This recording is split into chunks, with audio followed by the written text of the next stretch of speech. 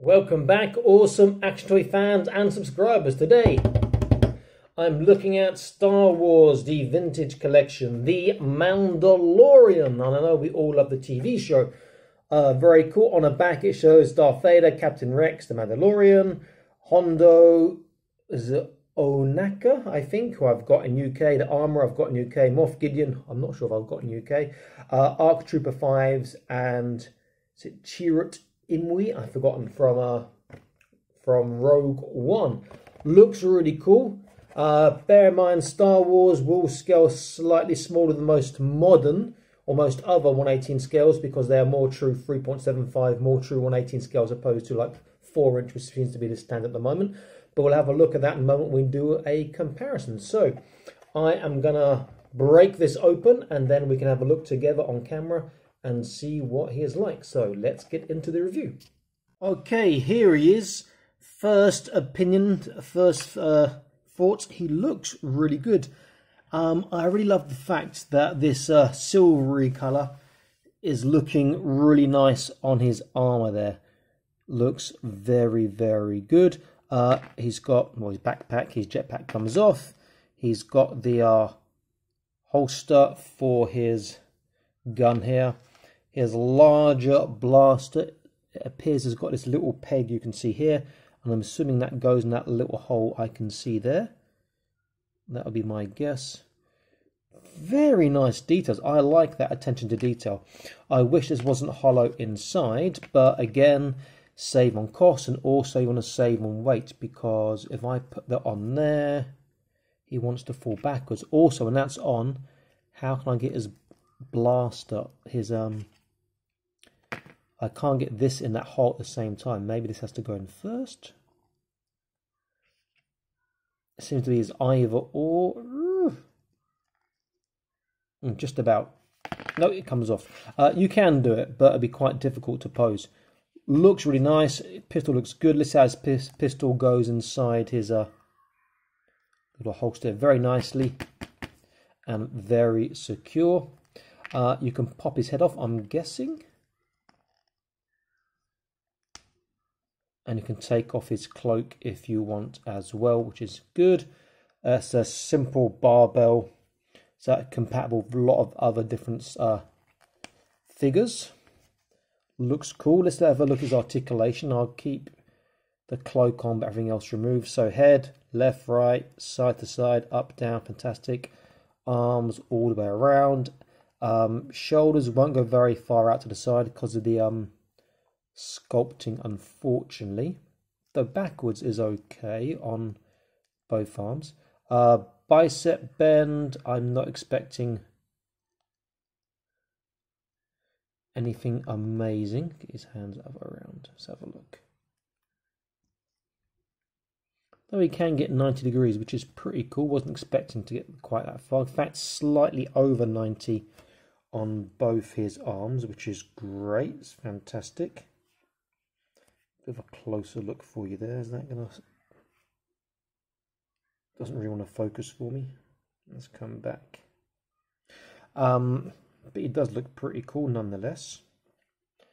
Trunk, side to side, forwards, backwards, he can turn, but bear in mind this strap that links to his holster is going to limit articulation. There is not a separate waist.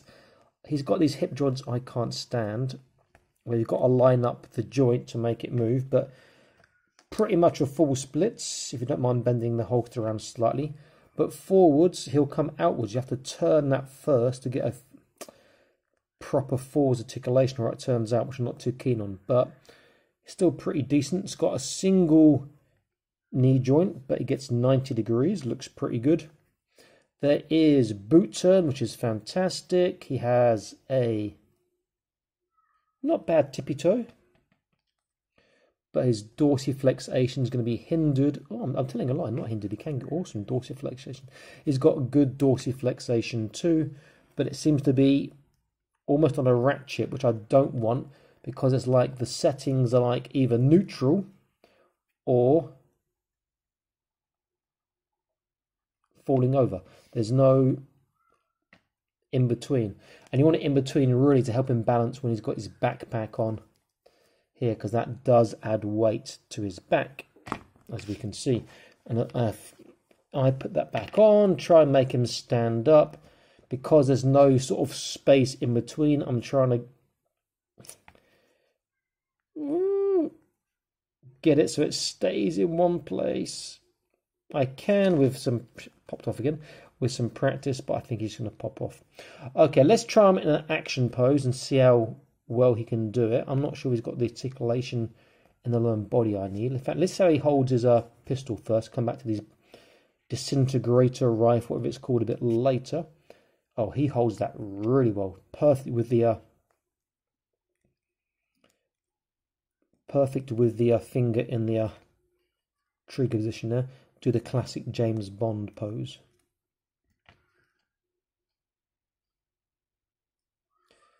And that's not that bad actually. If I just get a bit more on the legs, I reckon he'd hold that quite nicely. Almost there. Oh, come on. Let's try the legs there. Now it's a full forwards.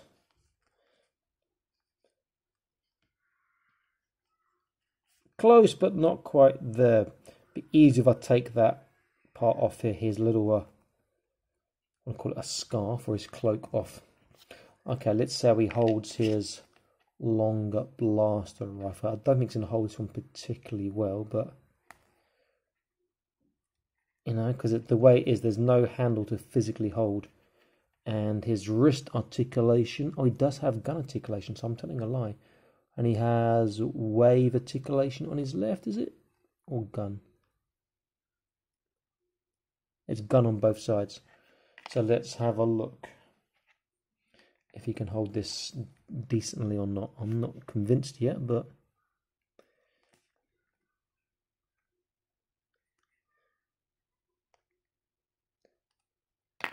ooh, that was looking good for a second there. Inside the hand, finger in the trigger position, stay straight. Yeah, not easy. You could do it, but it's not going to be easy. It'd be easier him holding it in a guard position, I think, than an actual trying to snipe position. Great character from a great TV show. Oh, he was just about there then, but quite tough to get that. There we go. A little bit tough to get that pose that I want, and that looks a pretty decent pose. And you see he falls backwards again because he needs to have slightly better ankle articulation, not just that click to the end here, which obviously will fall forwards. He's something a bit easier in between. Great figure. I like him a lot. I think he looks fantastic.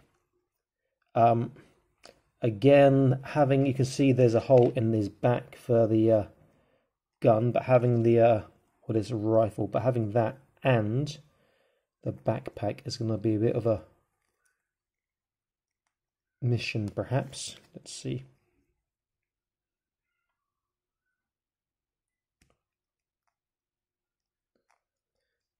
Yeah, it looks to be a case of either or, which is a shame. The backpack, yeah, a bit disappointed because there's a lot more of the colouring there. All right, let's get a couple of comparisons done for size. And if I put him at the back, he can lean against the backboard there. So let's, in fact, let me bring it a bit closer and get a slightly closer look first of all. Can we see him? Let's have a look.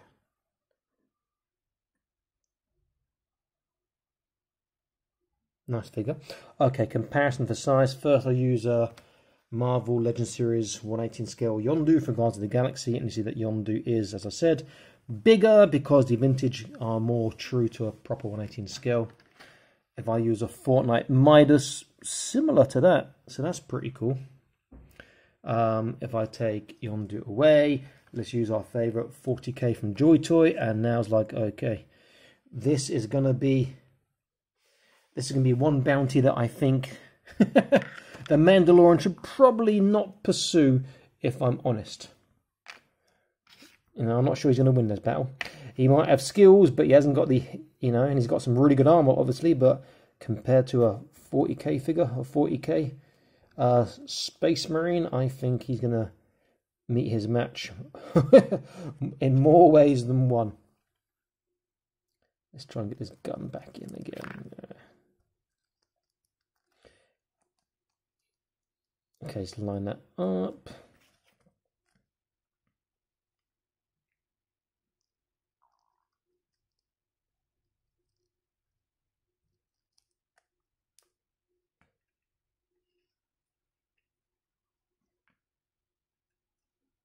Still doesn't want to stand up. Oh, come on, stand for me.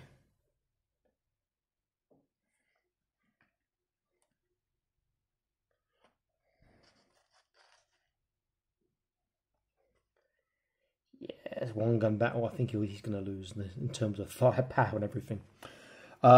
Great looking figure. I think he's good. If you're into the TV show, definitely worth picking up. If you're into your 1/18 scale in general, he's a great figure to have. And let's look at his head again. So that would be, is that compatible with my Joy Toy figure here? I'm not sure. Yeah, if I have to take the barbell out, I can maybe push his head in there. They look kind of funny, you know. But it'll be compatible with quite a few lines, I think, which is nice because you can chop and change and mix as you please. Good all-round figure, and you've got options to make it look differently with a gun, with a backpack, with the cloak on, the cloak off, and I think it's got lots of potential. Great figure, definitely worth picking up.